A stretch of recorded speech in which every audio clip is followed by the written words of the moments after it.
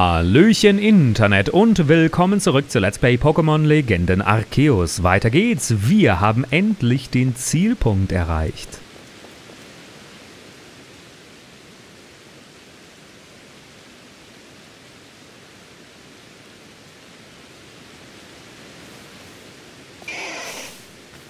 Huka! Nana, komm, sei brav. Mein Name ist Rana, ich gehöre dem Perl-Clan an. Mit wem habe ich das Vergnügen? Ah, du bist also das berühmte Mitglied der Galaktik-Expedition.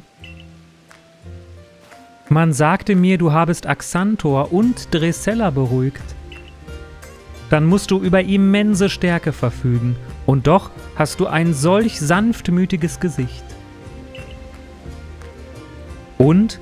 Was führt dich denn ins Kobaltküstenland? Einen in Rage geratenen König wirst du hier vergeblich suchen. Der letzte König, nun, sein Junges wurde von der See erfasst. Der König warf sich mutig in die Fluten und rettete das Leben des Kleinen, doch er wurde dabei selbst in die Tiefe gezogen. Vermagst du zu sagen, welches dieser Fukano das Junge des Königs ist? Ich nehme das Kleine. Du scheinst ein scharfes Auge zu haben. Dieses friedliche, doch sehr scheue Fukano hier ist das Junge des verstorbenen Königs. Das Potenzial, zu einem fähigen König heranzureifen, ist zweifelsohne vorhanden. Doch es wurde Zeuge des Dahinscheidens seines Vaters und erlitt dabei tiefe seelische Wunden. Alleine der Gedanke daran, ich müsse es trotzdem zwingen, stärker zu werden, um einen König aus ihm zu machen, nein, das kann ich nicht. Ich habe mich dazu entschlossen, dem Kleinen beizustehen und ihm nicht den Willen des Perl-Clans aufzuzwingen, was auch immer die anderen davon halten mögen. So, jetzt bist du über die Situation informiert. Kann ich sonst noch etwas für dich tun? Ich will zu dieser Insel da drüben. Verstehe, du willst die Feuerspeiinsel erforschen. In letzter Zeit hört man oft Gerüchte über seltsame Schatten, die dort gesichtet wurden. Um über das Meer zur Insel zu gelangen, wirst du die Hilfe des Pokémon Salmagnis benötigen. Susuki, ein Wächter des Diamant-Clans, kann dir dabei behilflich sein. Die Feuerspeiinsel ist ein wirklich seltsamer Ort. Mal abgesehen von den merkwürdigen Schatten schießen auch noch mysteriöse Blitze aus dem Riss im Himmel. Es ist fast, als erwarte uns noch ein ordentliches Donnerwetter. Uns wird doch nicht etwa das ehrwürdige Sinnoh zürnen? Zwischen dem Perl-Clan und dem Diamant-Clan gab es einen Konflikt darum, wer nun eigentlich das einzig wahre ehrwürdige Sinnoh verehre. Auch wenn die zwei Clans sich mittlerweile einigermaßen tolerieren, bleibt diese Frage leider unbeantwortet. Das heißt, aus Sicht des ehrwürdigen Sinnoh gibt es noch immer eine Gruppe von Leuten, die einer falschen Gottheit huldigt, verstehst du? Ach, bitte entschuldige mein Abschweifen. Susuki solltest du auf dem Griffel-Hügel finden, die an den Ginkgo-Strand anschließen. Dort lebt er nämlich.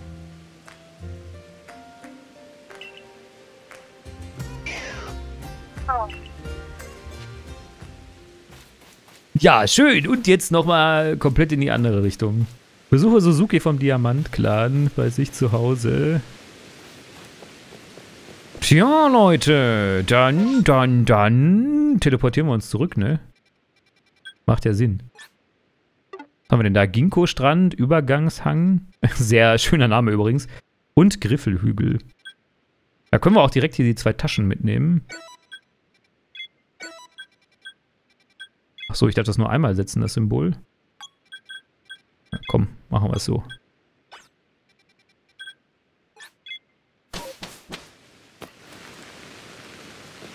Ja, gar nicht so schlimm. Dann kann ich mich mal eben ausruhen und meine Pokémon heilen. Und wir können mal so ein paar Sachen ins Lager bringen.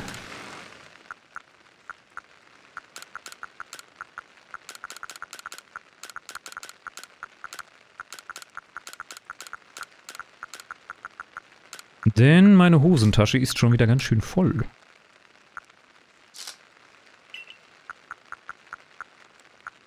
So, das sieht doch gut aus. Ja, jetzt ist die Frage, nehme ich noch irgendwas mit?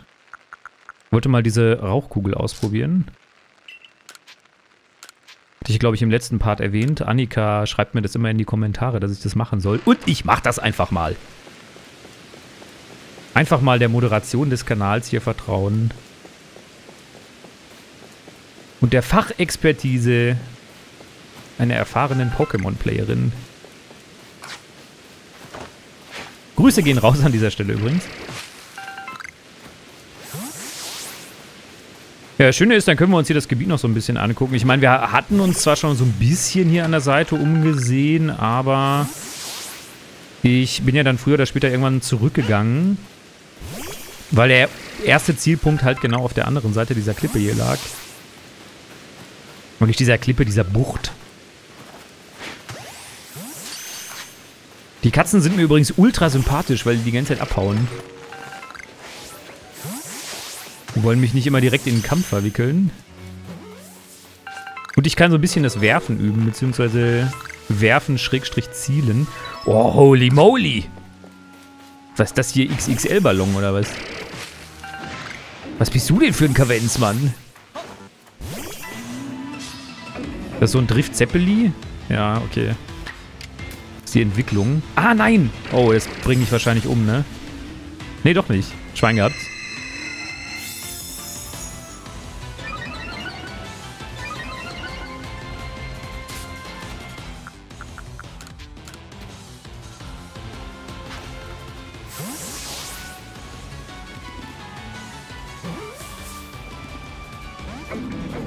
Bitte, du hast doch fast gar keine KP mehr.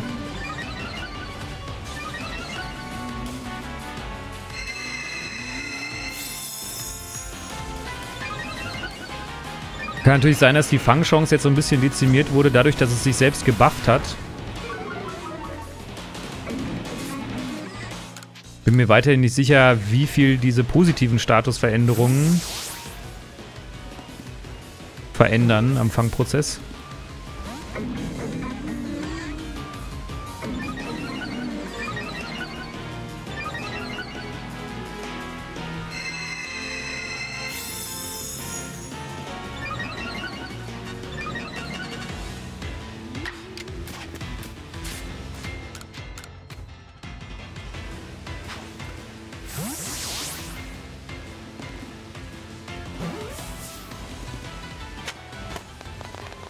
Na, schau mal einer an. Man muss nur durchhalten. Yay, Drift Zeppeli. Das erste Mal, dass wir eins gefangen haben.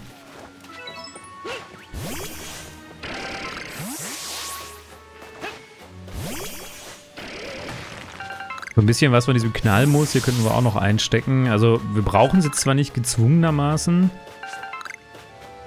Genug für die Subquest habe ich ja schon zusammen, aber trotzdem... Wir sacken natürlich weiterhin ein. Oh, da ist ein Bammelin. Ich brauche ja immer noch so ein fettes Bammelin.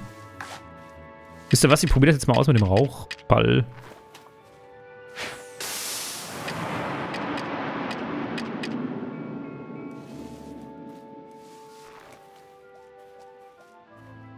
Ja, ist tatsächlich gar keine so schlechte Taktik. Es bekommt halt echt nicht mit, dass ich hier stehe. Ist jetzt vielleicht ein bisschen Verschwendung für so ein Bammelin, für so ein einfaches.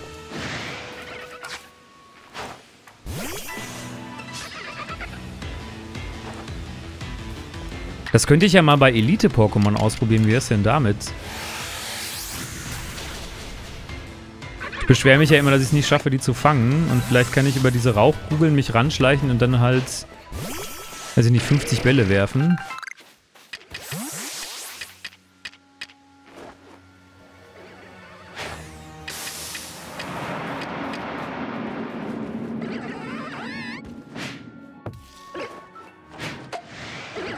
Ernsthaft? Das hat mich jetzt gesehen. Ah, gut, ich meine, ich bin fast in das Gesicht von dem Vieh gelaufen. Und dem Bogelin. Haben wir überhaupt schon mal einen Bogelin gefangen? Kann sogar sein, dass das das erste Mal ist, dass wir gegen die kämpfen, beziehungsweise die fangen können. Nee, doch nicht. War nicht der erste Eintrag.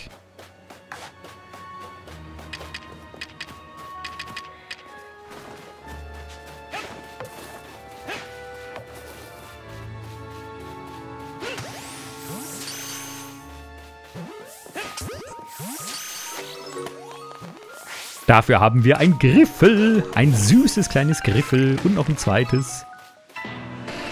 Was? Achso, da war ein Georock drin. Habe ich gar nicht gesehen, dass der Kristall gewackelt hat.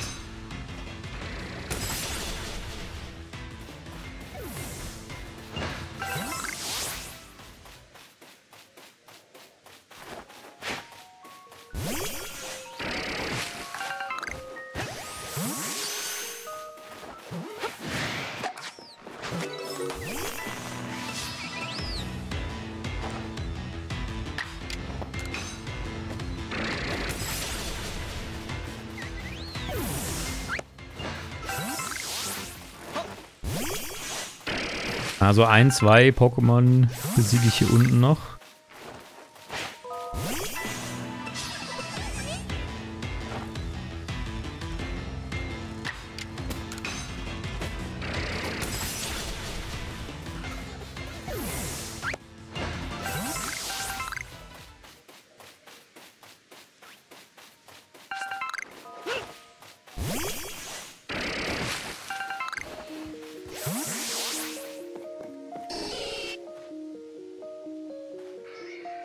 Hast du gar keine Angst vor mir? Oder es tanzt für mich.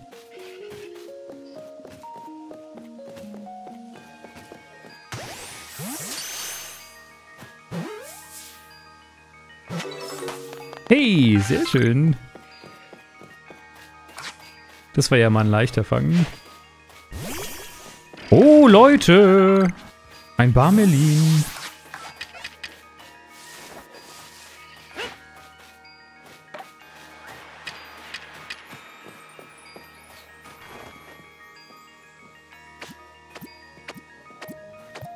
Bitte sei groß, das wäre echt wichtig.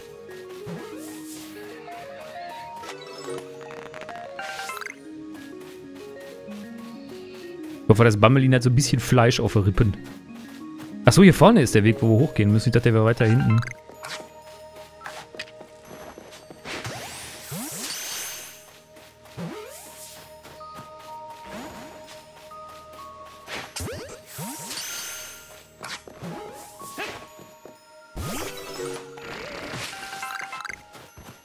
Na, wer ist denn da? Wir haben uns ja lange nicht gesehen.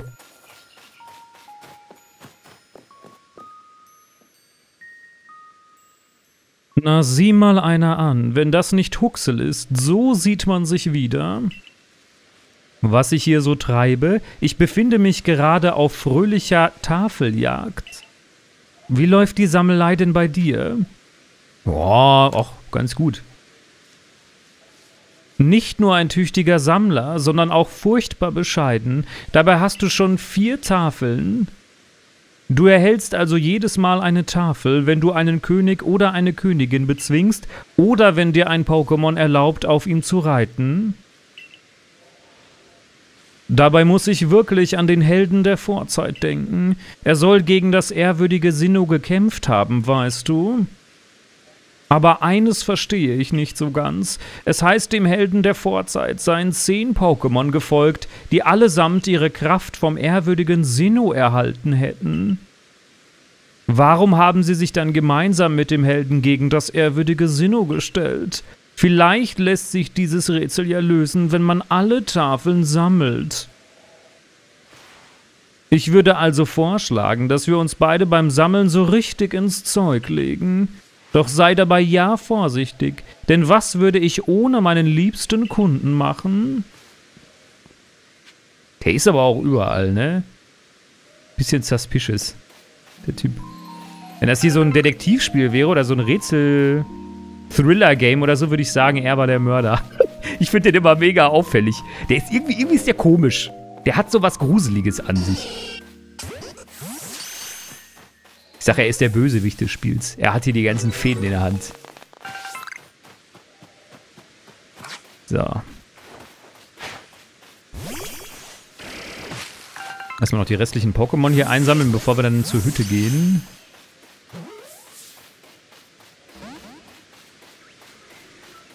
Oh, schon wieder so ein ultra aggressives Kramurks.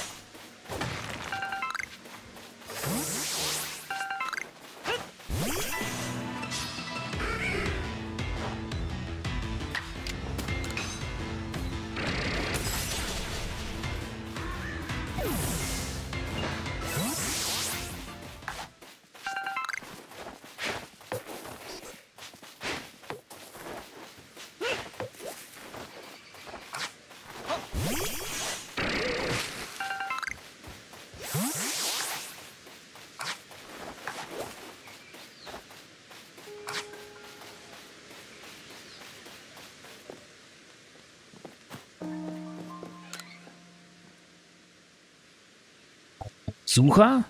Ich komme sofort, nur einen kleinen Augenblick.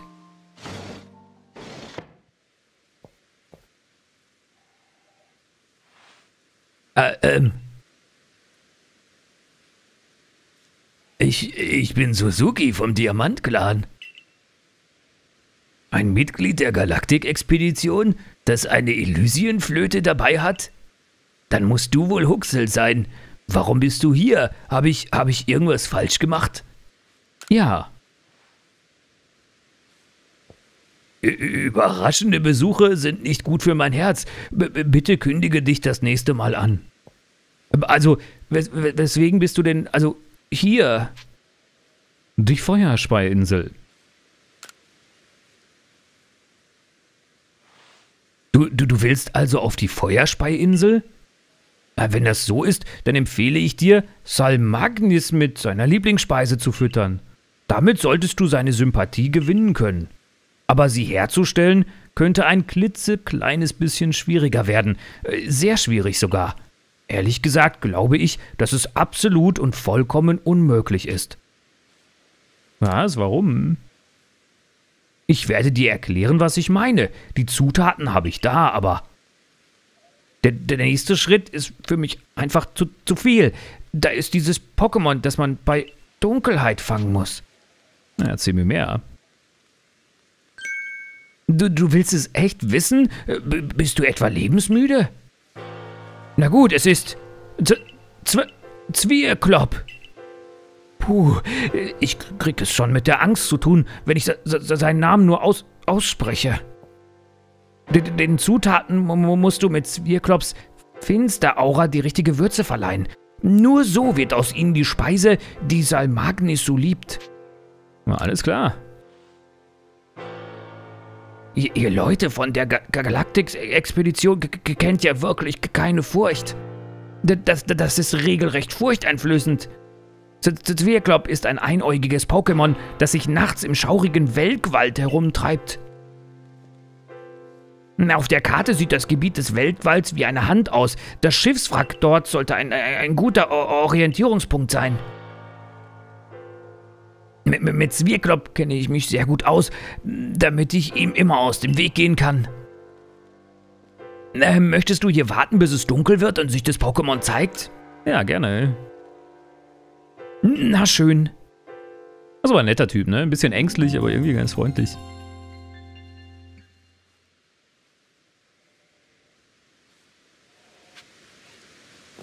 Fange ein Zwirrklop im schaurigen Welkwald. Ja, einfach hier geradeaus, ne? Ja, genau. Ich würde sagen, das kriegen wir hin.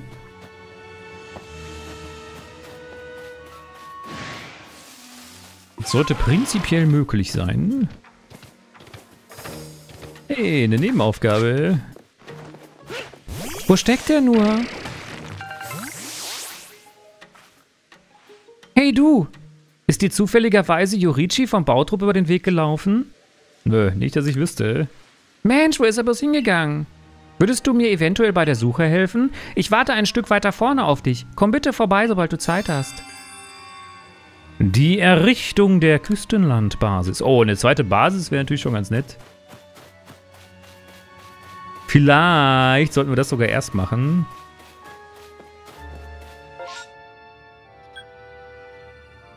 Ja, das macht Sinn. Oh, ich bin an der Tasche vorbeigelaufen. Es macht Sinn, erstmal die Basis, die zweite hier zu errichten.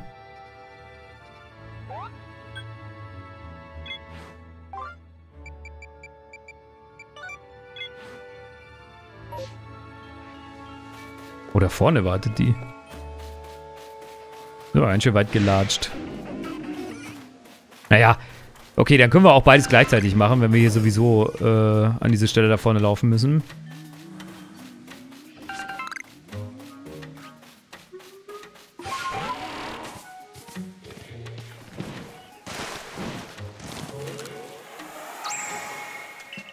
Boah, 19 Geisterlichter sind hier verstreut.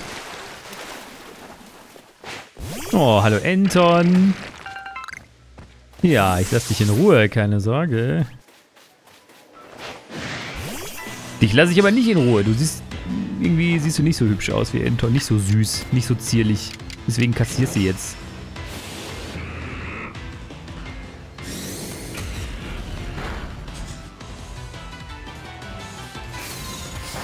Bei Anton bringe ich das nicht übers Herz, gegen es zu kämpfen.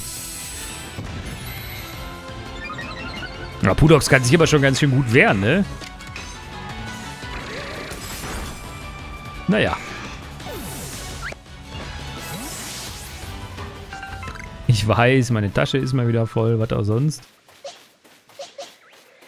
Hier könnten wir gut mit Tornupto mal wieder kämpfen.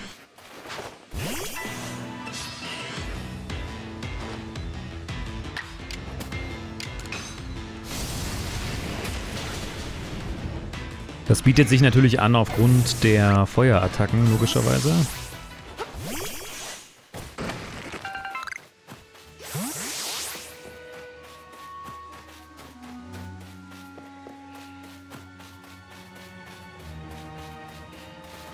Ah, und da vorne sehe ich auch schon so ein Geister-Pokémon, das wir fangen müssen.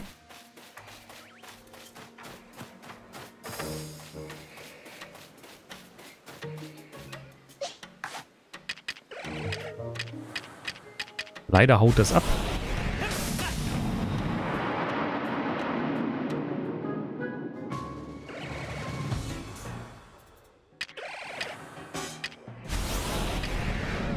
Ich hatte gedacht, vielleicht wenn ich mich da verstecken würde im Nebel, dann würden die mich doch nicht mehr sehen danach. Also ich würde quasi aus deren Sichtfeld verschwinden und dann würden die Aggro verlieren, aber dem scheint nicht so zu sein. So eins müssen wir hier fangen. Versuche erstmal mit einer starken Attacke drauf zu kloppen, einfach um zu gucken, ob es überleben würde tendenziell. Nein, tut es nicht. Das ist schon mal die schlechte Nachricht. Ach so, das Driftlon ist auch noch da. Ja toll, dann war es das schon mal mit Gengar.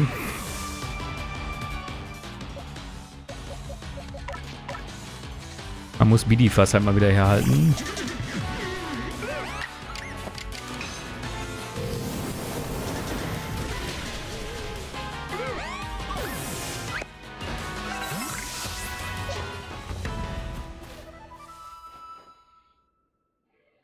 Muss ich leider 100 Jahre warten, bis wieder so ein Vieh spawnt, ne? Das nächste Mal sollte ich mich von vornherein eventuell mit der Rauchkugel anschleichen. Ach, jetzt hat's mich gesehen. Dann rennen wir nochmal ein bisschen weiter. Ja, Raum-Zeitgefüge bahnt sich hier an, aber habe ich gerade keine Zeit für.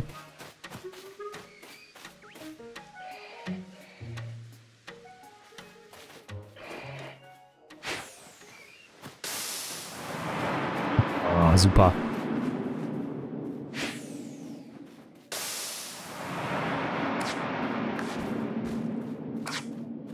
Geschwind bahne ich mir den Weg durch den Nebel und fange mit etwas Glück einen Zwirrklop.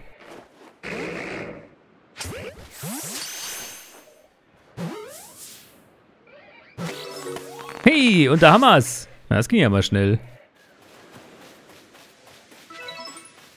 Vielleicht ist diese Nebel- oder diese Rauchball-Taktik wirklich total OP. Vielleicht hätte ich das schon öfter mal machen sollen.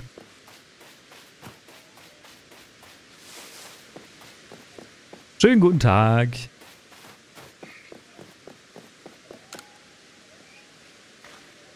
Ah, da bist du ja. Wie gesagt, ich bräuchte bei der Suche nach Yorichi vom Bautrupp deine Hilfe. Wir sind zusammen hergekommen, um ein Lager zu errichten. Doch dann ging er allein los, um die Gegend zu inspizieren und kehrte nicht zurück. Er sollte sich immer noch irgendwo in der Nähe aufhalten. Sag ihm bitte, dass er hierher zurückkehren soll, wenn du ihn findest. Ja, das mache ich, liebe Leute, aber erst im nächsten Part. Ich hoffe, ihr hattet Spaß und der Part hat euch gefallen. Sollte dem so sein, lasst mir gerne ein Like und ein Abo da. So oder so würde ich sagen, bis zum nächsten Mal. Macht's gut, euer Huxel. Ciao.